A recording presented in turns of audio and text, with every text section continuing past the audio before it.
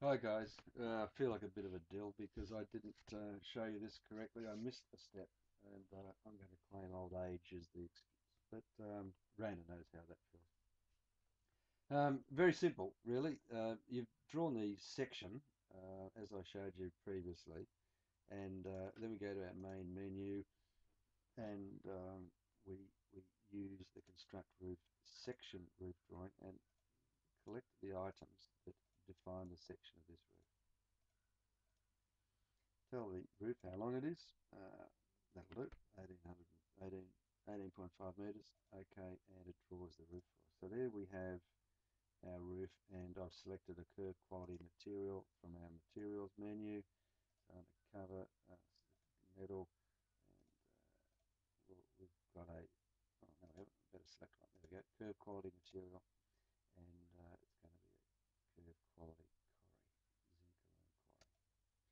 So there's our roof. Now it's simply a matter of going over to the cranking, and the software automatically um, aggregates all the bits. So it figures out however long that is, it divides that by however many panels it needs.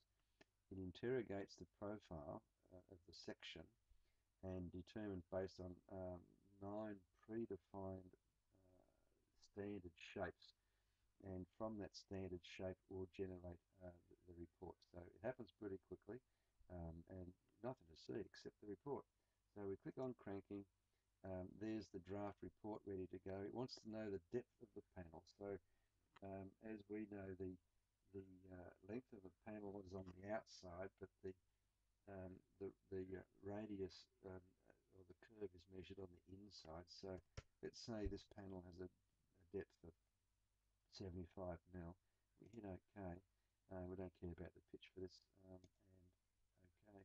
Now I'm going to hit print there. It's going to create a PDF for me, and I call this Rainer's crank roof. And it's so damn simple, and I feel like a dill for not not being able to do it before. But, good days and bad days. Okay, so we'll save that away, and it's going to create the report. So it fills out the heading based on your definitions for your company names and what have you, and proceeds to create the printed report. Now it's gone off to a PDF document. There it is. So it gives you everything you need to fabricate this. So if you've given it a customer name, that's all your stuff. But, I haven't defined it, so it's not there. The critical bit is this: inside radius, length of each section, which will give you the total length of the panel, and the degree of bend, everything. And the total length of the sheet to go around that perimeter is 11 metres. So each, and the form is precisely how your forms were designed 8 years ago. I'm assuming they're much the same, and if they are, this is ready. It's a work order ready to go to the factory.